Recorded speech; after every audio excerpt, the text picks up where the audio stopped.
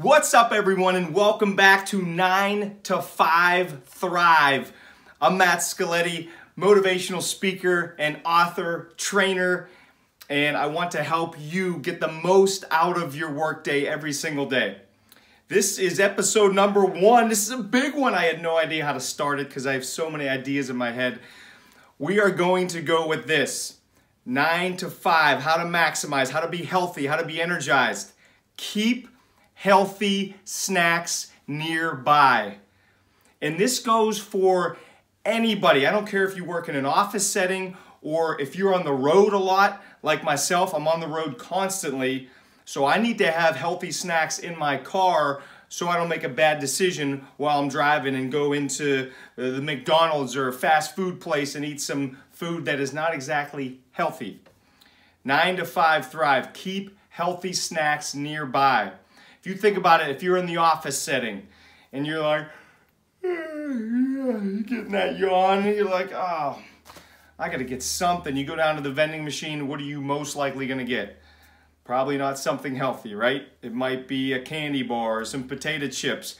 That will not help you long term with your energy. It'll actually hurt your energy because you're gonna feel worse after you have those. Some of them you may have the initial spike, but then you crash. And also, if you're eating unhealthy, clearly you could potentially gain some weight and your energy will go down for sure.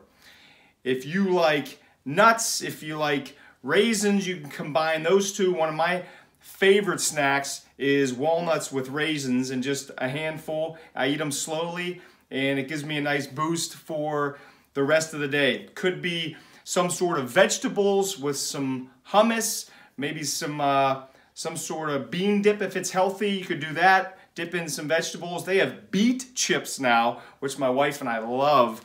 You could try those because I think the only ingredient is beets and maybe olive oil. I'm not sure. But whatever is healthy, a healthy snack that you enjoy, have one close by because that is necessary if you want to thrive during your workday, to keep that energy at an all-time high and not make the mistake of eating unhealthy foods whenever you get tired later in the day. Thanks for watching another episode. Don't forget to subscribe to my YouTube channel for more motivation on how to thrive during the workday.